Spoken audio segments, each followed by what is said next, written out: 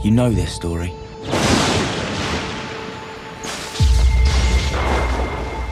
The crack of lightning. A mad genius.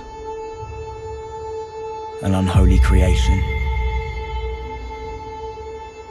The world, of course, remembers the monster, not the man. And I think that he showed the bodybuilders that there's a whole other way of, in as far as size and proportion, that you can go. He put the workload on his muscles to make them get to a level to where there were deep cuts, deep striations, and hard work. You know, and that's what his body prevailed. You saw that. And you can't duplicate that.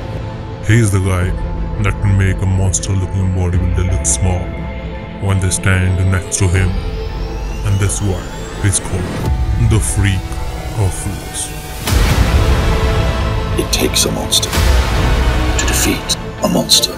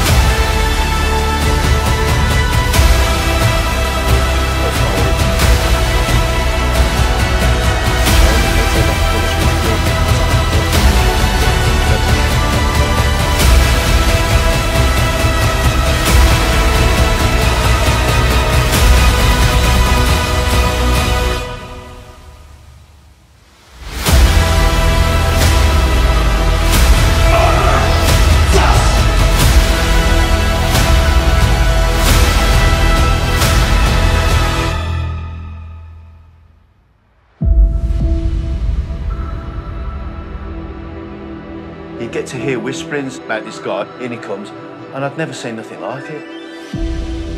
He was like a caged animal. Like a demon from the depths of the earth. When I remember for 2 years I won the German championship and now I stay with the best bodybuilders of the world on one stage. The motivation is to be the best bodybuilder in the world, and my goal is to make a good place in the final, to make the top 6, and that's my goal. It's hard to pick this guy apart. He's basically the freakiest bodybuilder in the show, and it's just a question of whether or not the judges like the freaky size and mass of a Markus Ruhl.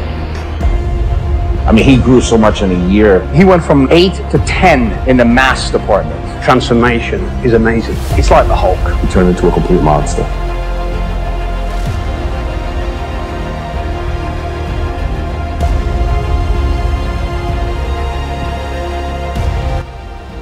He made everyone look small, even Jake Cutler and Ronnie Coleman.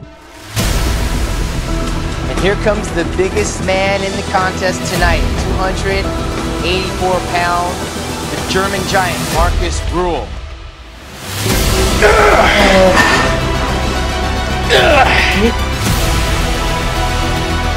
You can feel the earth move when he walks.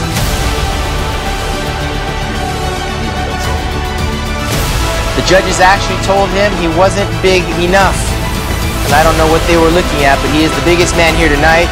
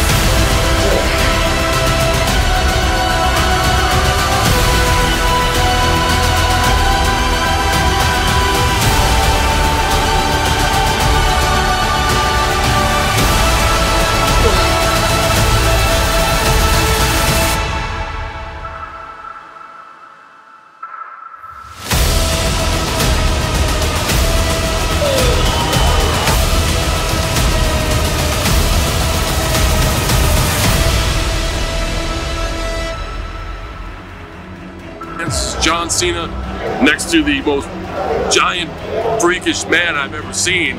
That's Markus Ruhl. You can see him. This is wide as a house.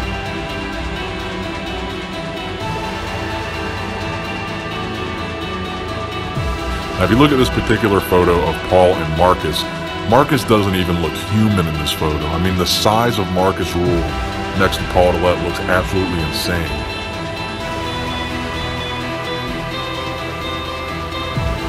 Can Melvin uppercut this year, including Markus. Can Melvin uppercut the heavyweight champ?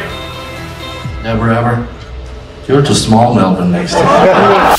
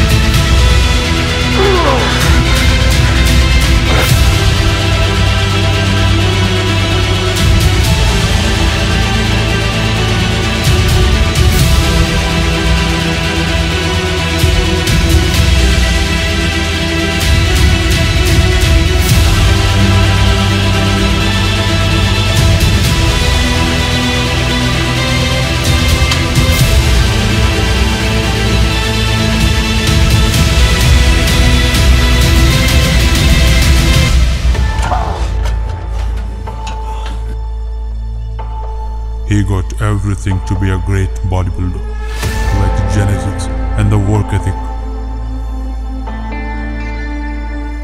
In kilograms, that's about 150 kilograms. He's also 6'1", so this guy was no small bodybuilder. He was absolutely massive. And next to Markus Ruhl, he looked like he barely even lifted. I mean, Markus Ruhl looks twice as wide as him.